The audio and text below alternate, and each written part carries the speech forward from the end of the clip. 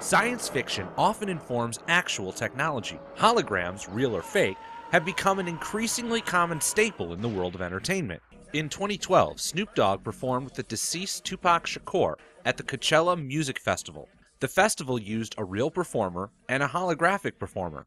Hatsune Miku is a digitally created Japanese pop star created in 2007. The company that created her, Vocaloid, gave her the ability to perform as a hologram at live arena concerts. She even opened for Lady Gaga in 2014's Art Pop Tour. As futuristic as these holograms seem, this technology's been around for years. In fact, these aren't even true holograms. They're made using an effect called Pepper's Ghost. Walt Disney and his Imagineers famously used the Pepper Ghost effect to create semi-transparent flying ghosts in the Haunted Mansion. Guests ride in the safety of their dune buggies above a series of animatronic ghosts. The animatronics are lit up, and some of the light reflects off the glass to the guest's eyes.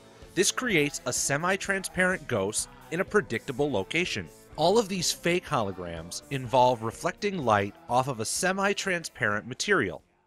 We can replicate these Pepper Ghost holograms. All we need is a smartphone and a pyramid hologram reflector. The reflector is made using a transparency sheet, an ancient teaching tool. A digital die cutter perforates the plastic sheet so it can be folded. A second blade cuts the pyramid hologram reflector so they can be easily removed from the sheet. Fold along the perforated lines to give the 2D figure a 3D shape. Lock the teeth together to hold the shape. Fold the teeth together to lock them in place. Lightly shape and bend your pyramid reflector so it looks square. To use your reflector, start a pyramid hologram video on YouTube and set your phone on the table. Place the reflector in the center of your screen. To view your hologram reflector, position yourself at eye level with the side of the reflector. The Pepper effect will work in a lit room. However, it works better as you decrease the intensity of the light in the room. The pyramid reflector creates an image, even if you look at it from different sides. To understand how this Pepper effect is created, we need to look at our two materials. Smartphone LCD screens are made of individual pixels. A pixel is a point of light on your phone that can create any color. Your screen's resolution is based on the number of pixels per square inch. If your phone gets wet, you can see that although these pixels are working to make a white image on the screen, there are actually three colors involved: red, green, and blue, the primary colors of light. This is because what you're seeing are called subpixels. Each pixel is typically made up of 3 subpixels, usually one red, one green, and one blue. Since a pixel is a point of light on your screen, these colored lights can mix to create any color on the color wheel. Your phone's screen emits light, so its intensity or brightness in candelas can be measured. Lux meters are used in the film industry to calculate illuminance so all characters and locations have an appropriate level of light reflecting off of them. At this distance for my studio lights, my lux meter is reading about 541 lux. I can use the lux meter to measure the illuminance on the reflector. I use a distance of about 2 centimeters, or the average height of the reflector. And I got a reading of 26.5 lux. If I turn up the brightness of my phone, I'm increasing the intensity and luminous flux.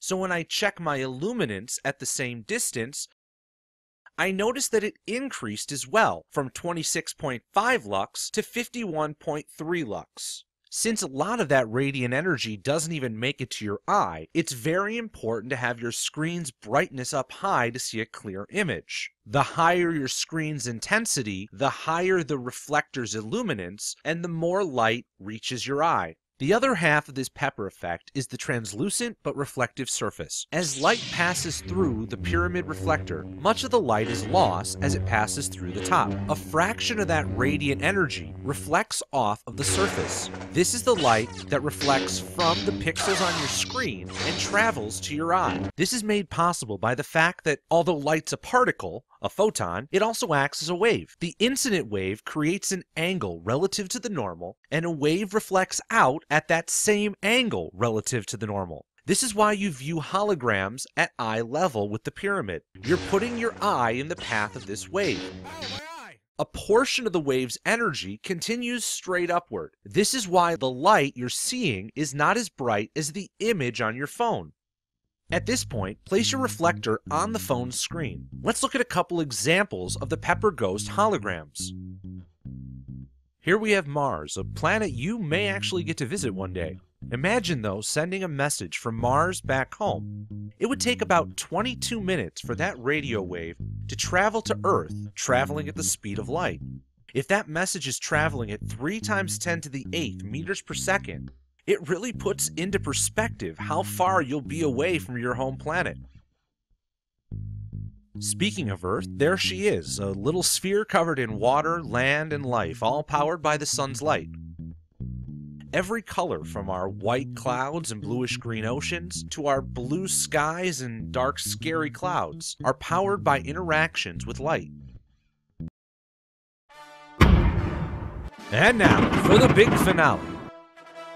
Your subpixels are working overtime to create all of these lovely colors, forming colored light that travels from your phone's screen directly to your eye at the speed of light. Even if this hologram isn't a true hologram, as we continue exploring how to manipulate light, the future keeps looking brighter and brighter. Search YouTube for other screen-up pyramid hologram videos. Have fun exploring.